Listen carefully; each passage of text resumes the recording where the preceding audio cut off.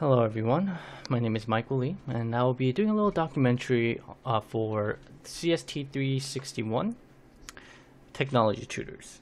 And I was given the opportunity to work on a backup project for a university, and this university is called International Technological University. This project was done with a group of classmates that made this project a lot more enjoyable. Now, ITU was first established by Dr. Shu Park Chan in 1994, and he is a bold visionary that came from China.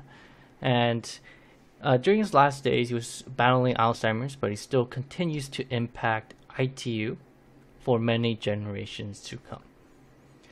Now, you may be asking what ITU actually does and where it is located. Well, ITU actually has a lot of different specialties. A lot of them are based more towards Silicon Valley. So a lot of computer science, engineering, business, a lot of these subjects will all be part of their programs. And this includes electrical engineering, digital arts, computer science, computer engineering, software engineering, so on and so forth. And a lot of these programs are going to be for masters or PhD, so MBA or so on and so forth. And a lot of the people that actually have bachelor's degree would be able to attend ITU for furthering their education. Now, our main contact at ITU is Chris James, and he has been working for ITU for approximately 3 years. And before this, he actually lived in the East Coast, where he worked in a similar field. And throughout the whole project, he was very passionate and very charismatic, and we were excited to work with him. And he was also reciprocating that excitement as well.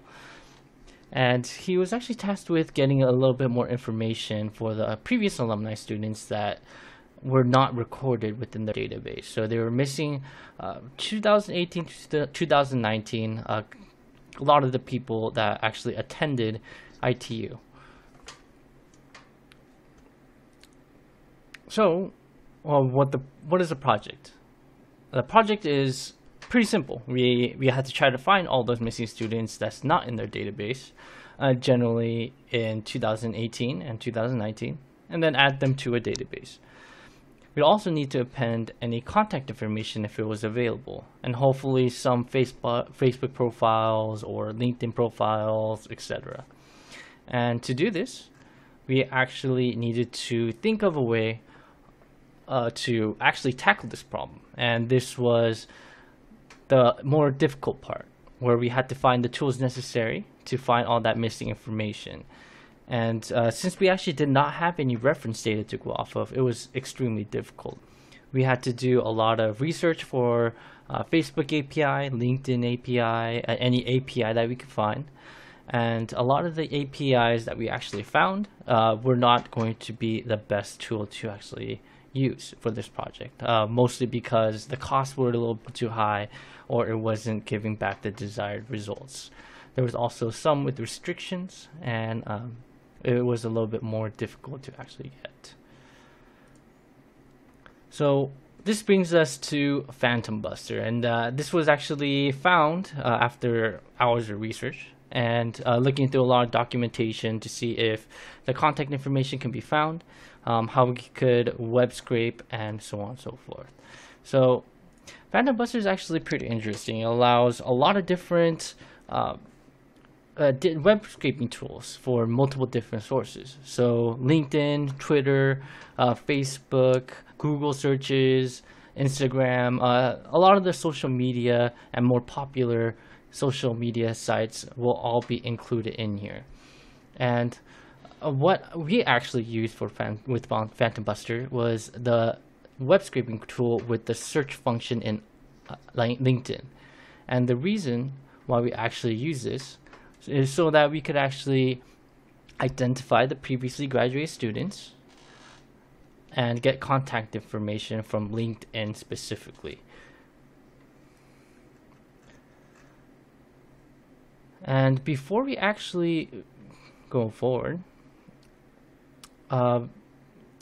we will be able to kind of get an idea as to what kind of fields we're actually generating. So there's going to be URLs, there's going to be phones and emails, past and current job positions, along with contact information if it was available. And what we actually used on top of Phantom Buster was Lead Leaper. So we would open up all these different LinkedIn profiles, and then we would grab the contact information with a little Chrome extension called Lead Leaper. After we actually grabbed all that data, we would be actually doing a survey. So we want to fill in all the information for the people that actually attended and are part of their database, and the ones we actually generate ourselves. So this is kind of an idea as to what we actually asked for. So the first and last name, age, major, year graduated, current job and salary, ethnicity, and their experience with ITU. And another neat feature we actually added was the referral program. So since we actually weren't able to generate all these different contacts from 2018 and 2019, we're asking all the users to actually attend and fill out the survey to give us emails of previous classmates in case it was missed, so that we could actually reconnect with the alumni. So this is kind of a shot in the dark where we're trying to get people to actually help us out. After all this, we would have to do something called merging and purging. So this would be simpler in SQL, but it could be done programmatically as well. And SQL is pretty much a database engine that will be able to store all the data, and you could use simple commands to join all the tables together and update the table and so on and so forth. So first we're going to start creating the new fields for the new information extracted with the base file that we actually had. So the file that Chris actually gave us, we actually needed to append new information and combine it with the results that we generated from Phantom Buster. And once we actually do that, we append all that information and contact information to the already existing records. And for the records that does not exist, but exist within the web scraping data, we would try to combine the two data sets together. So what we actually want to do is make sure that all the data is merged before we actually put in the new information. And I did this based upon a first and last name basis. So if the data is actually included in the Phantom Buster results and in the SQL table, I would make sure that all the information, the contact information, is appended to the end of those records. And for the records that did not match any of the SQL tables, I would put that at the end. So we have one clean data set.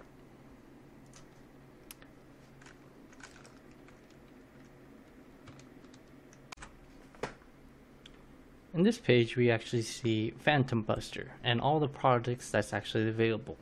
So we have Google Maps, Instagram, LinkedIn, Twitter, Craigslist, domain finder and email extractor. We have Facebook tools, GitHub, Instagram, and more. And specifically, we're going to be using the LinkedIn search. And the documentation on this was actually very well developed. And here we could generate a list of contacts based upon search parameters.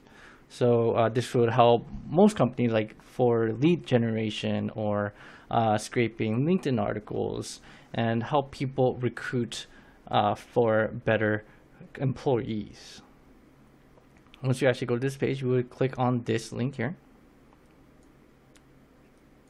and we will be able to go to this page. And this is after I actually signed up with an account with them. First place we would go is configuration, and this is actually where we put in the search input.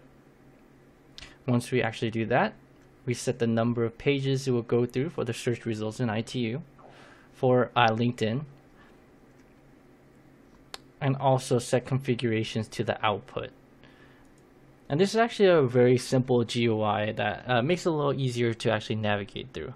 Once you actually hit launch, we will be able to see a lot of results that come back, and it will be giving back a lot of LinkedIn URLs that we can use.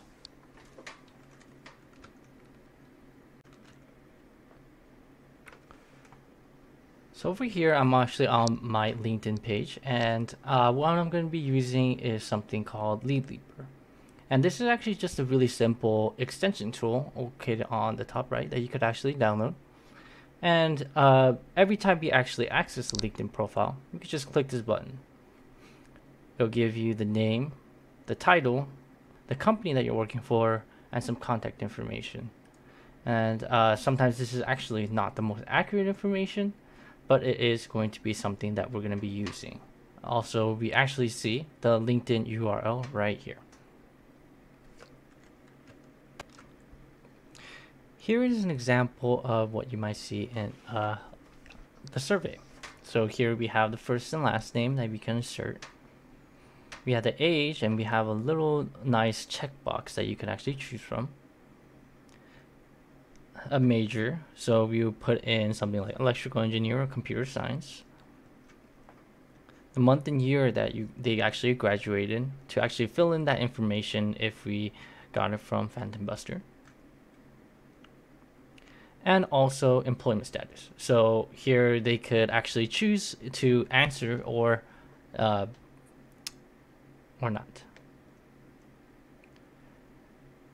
And here is where you could put in the current employer or the current job title and the range of salary. So we allow them not to actually disclose this information if they do not want to.